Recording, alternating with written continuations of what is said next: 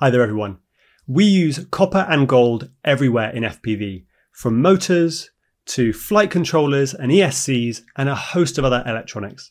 And it's no wonder, copper and gold are some of the most conductive metals, but they're not the most conductive metal. That title belongs to silver.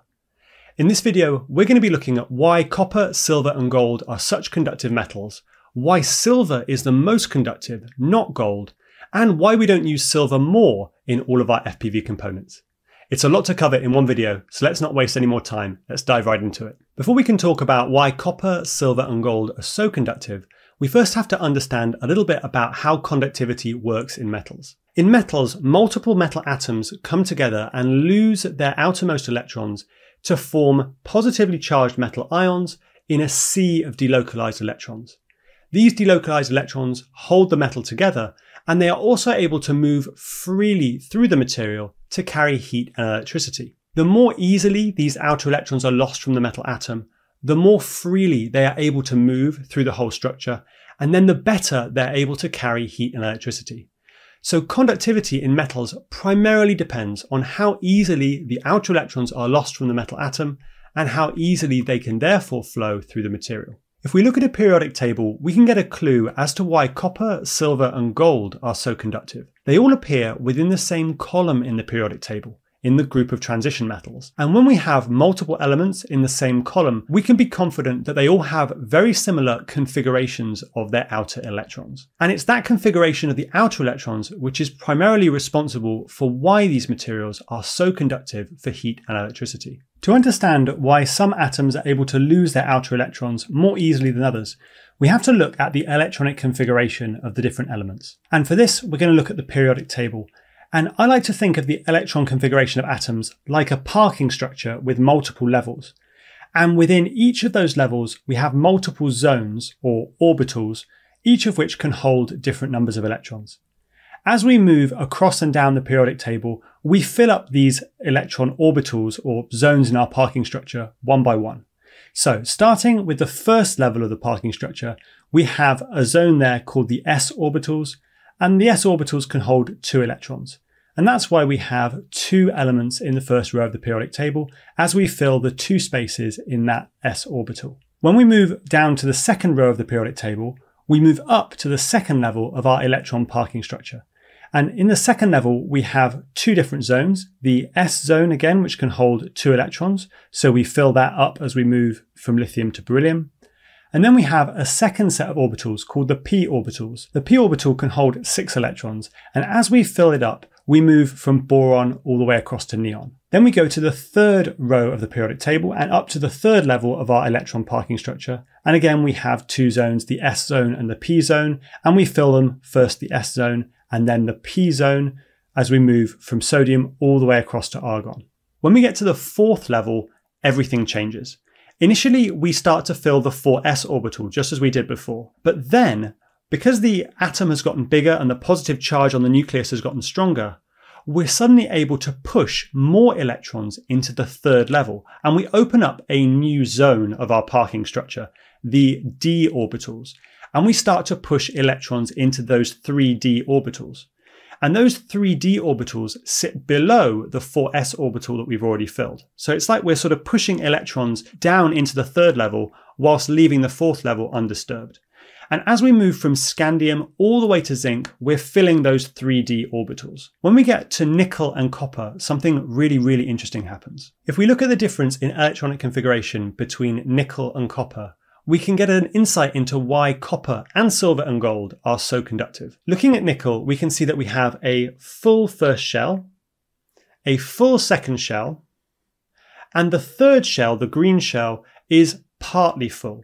You can see that we have 16 electrons in that shell, and we can fit a maximum of 18 electrons into that 3rd level in the S, P, and now the new D parking zones or orbitals. The 4s orbital, which can hold 2 electrons, is also full in nickel, and we haven't started to fill the 4p orbitals yet. So those 4s orbitals just around the very outside in orange are full, and we haven't started to fill p yet. If we look at copper, we can see that we've pushed 1 extra electron into that 3d orbital. So now we have 17 electrons in the 3rd level, and the 4th level again, would be full. Those 4s orbitals would be full. But in copper, something really interesting happens.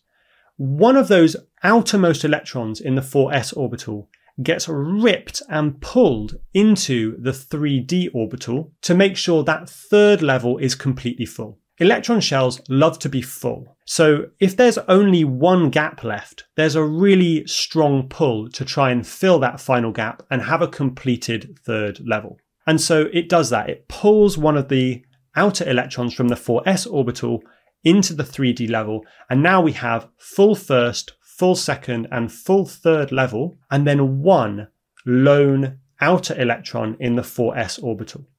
So there's only one electron in that fourth level. And that is what makes copper so conductive.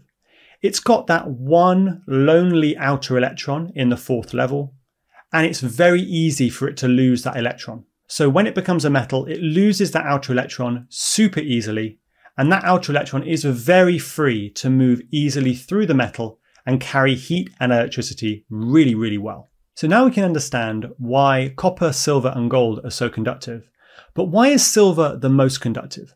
Let's compare the electronic configurations of these three metals to see why silver is the most conductive and why gold and copper are less so. The difference in conductivity between copper, silver, and gold is explained by another property called electronegativity. Electronegativity is basically how strongly the atom is able to hold on to its outermost electron. Now, both copper, silver, and gold have a single lone outer electron, so the electronegativity of the atom determines how easily it's able to lose the outer electron and how easily that outer electron is able to flow through the metal to carry heat and electricity. Electronegativity is determined by two things. The first is the positive charge on the nucleus. The larger the positive charge on the nucleus, the stronger it holds on to electrons and the higher the electronegativity. So, all things equal, an atom with a larger nucleus and a stronger positive charge is going to hold on to its outer electrons better, and that means that the metal will be less conductive. The other aspect of electronegativity is the distance of the outermost electrons from the nucleus. The further away the outermost electron is from the nucleus, the less strongly the atom holds onto it, the easier it's lost, and the more conductive the metal will be. When we move from copper to silver, we add an extra shell of electrons, and that moves the outermost electron further away from the nucleus. And it turns out that that increase in distance has a bigger effect than the 18 additional positive charges on the silver nucleus. And that means silver is less electronegative than copper. It loses its outer electron more easily, and that makes silver an even more conductive metal than copper. When we move from silver to gold, the situation is reversed. When we move from silver to gold, the increase in positive charge on the nucleus of the gold atom is much bigger. We get 32 additional positive charges, and we only get one additional shell of electrons. So the outermost electron from gold is not much further away than it is in silver, but the positive charge on the nucleus is much bigger. So gold holds on to its outer electron a lot more strongly than silver. And actually, gold holds on to its outer electron more strongly than copper because of that extra positive charge. It pulls all the electrons in. For a more detailed explanation, we have to look at an extended periodic table. And an extended periodic table has the lanthanides and the actinides, these sort of pink and purple elements, in their correct positions. When we got down to copper, you remember I said that because the atom had gotten bigger and there was more positive charge on the nucleus, we were able to start pushing more electrons into the third level. Well, the same thing happens again when we get to the row with gold on it. On the sixth row of the periodic table, there's enough positive charge on the nucleus that we can open up a new zone on the fourth level of the electron parking structure, called the f orbitals. And we can start pushing more electrons down into those f orbitals. And in fact, those f orbitals can hold 14 electrons. And so that means we can have a much larger positive charge on the nucleus, balanced by additional electrons being pushed down into the fourth level. And then we don't need to add extra electron shells that would push the outer layers further away. So that means that gold is able to fit 79 electrons into only 6 shells, only 6 levels of the electron parking structure. And that means that the outer electrons are closer to the nucleus than they would otherwise be. And that's what allows gold to hold onto them more tightly and end up being a bit less conductive than silver. If you love these kind of deeply scientific explainer videos, why not hit the like button and subscribe to the channel to make sure you're among the first to see new videos as soon as they're released. So what's the result of all this?